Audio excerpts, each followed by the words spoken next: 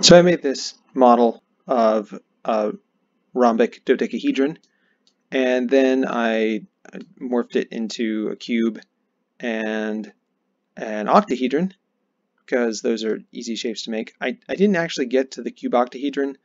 I was thinking about it, but it's getting late, and I don't know, my brain's not working quite right. But anyway, this is the code that I used to square it up.